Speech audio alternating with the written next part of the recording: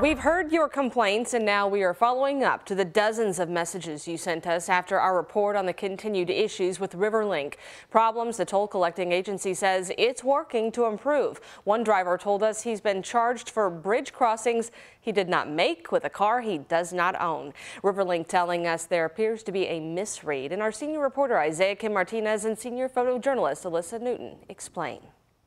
Volvo XC60 black. It was the new SUV new dad Brant McCool got before his now one-year-old daughter was born, So that our baby was safe and had everything that she needed. Ironically enough, a week before her first birthday, invoices came in the mail. Here is one of the photos with one of the tickets I got. As you can see, that is a white, light-colored Honda sedan. They reveal an apparent mix-up. Not yours. Nope, not at all. The plate number almost matching. Everything lines up with my car, except that last digit and the car model. There's no Volvo sign there, and it's a different color car. What was your first reaction when you saw the photos? Well, a big out-of-state company just wants to milk their profits and really doesn't care about the people of the communities they're servicing. And I knew immediately that something was wrong, and then I started seeing these stories pop up, so I knew that it's a whole series of issues. In our initial report on RiverLink's nagging problems, we told you about customers having trouble getting answers from customer service, both in person and over the phone. Where do these charges come from? Why was this account charged for this What do they tell you? That they don't know, that they don't have the answer, that we can call back. In McCool's case, he submitted this form on February 5th, disputing bills and late fees sent his way. More than 2 weeks later, still no word back from RiverLink or the new provider, Electronic Transaction Consultants, based in Texas. ETC wasn't ready for prime time. They probably talked a big game to the Kentucky Transportation Cabinet and then decided, and then actually didn't have the resources or the preparation in place to actually handle the volume of complaints and tickets they were going to get. Late Thursday afternoon, RiverLink spokesperson Mindy Peterson responded about McCool's case, saying, quote, "It appears to be a misread that will be resolved during the dispute process." She also told me fees do not increase during that dispute process. And we are getting word that maybe McCool's process has been achieved there, that there is some good news. RiverLink told us it's choosing not to enforce car registration holds during what it calls this transition period. Meanwhile, the Jefferson County Clerk's Office said it has not received official word from RiverLink about this change. Well, Metro Police are asking you to stay alert as they continue to search for the person who attacked a 79-year-old woman. Police say earlier this month she was stabbed to death inside of her Fern Creek home. Our Connor Steffen and photojournalist Elijah McKenzie have the details. Oh, we got to do the QR code here. We were installing my ringtone camera because of the uneasiness of the lady that I lost across the street. Police identified that 79-year-old woman Thursday as Betty Collins. LMPD's homicide unit has opened a murder investigation into her death after determining someone stabbed her. Police say they discovered her body on February 12th. I guess it was just like, wow, I can't believe this area, because we've never heard of it. Oh, mercy.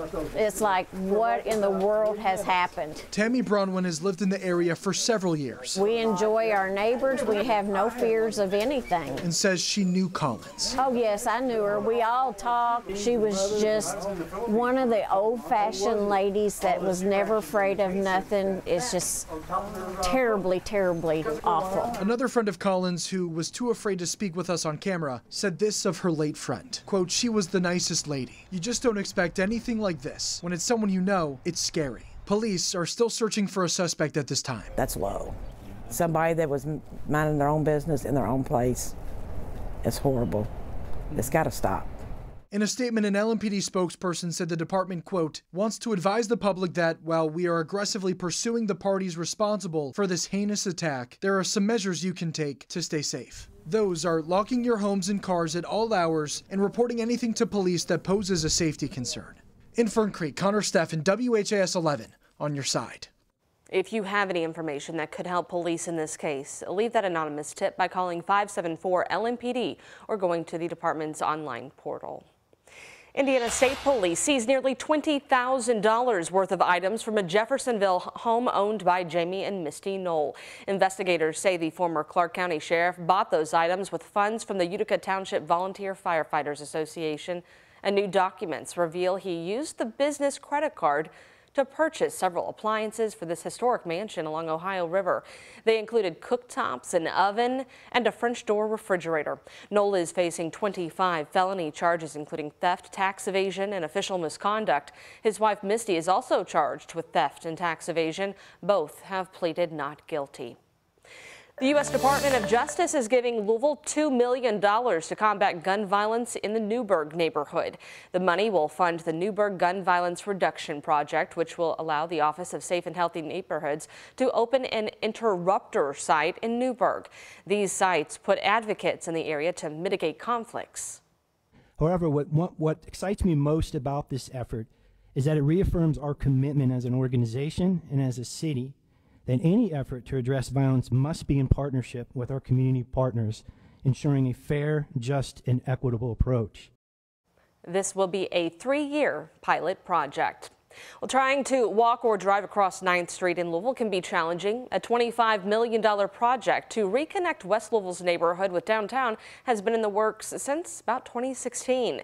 The Reimagining project will accomplish that through art, a green space, and two-way conversions. For years now, a physical barrier on Main Street has isolated residents in the west side. Metro Councilman Philip Baker says this project is the first step to healing the divide. If we're going to be the compassionate city that we talk about, this is our first step of healing some of those past transgressions. Eventually, bike, pedestrian, and bus lanes will run all the way to Broadway. There will be a public concept design meeting come June. All week, you've seen us wearing the same black dress. So many of you reaching out to ask about it. This is to support the Junior League of Louisville's Little Black Dress initiative. The event raises awareness about people experiencing poverty and the challenges they face, especially when it comes to resources and getting a job. Well, here's how you can help. First, donate new or gently worn professional clothing to one of the 5 Highland Cleaners locations on your screen in Louisville.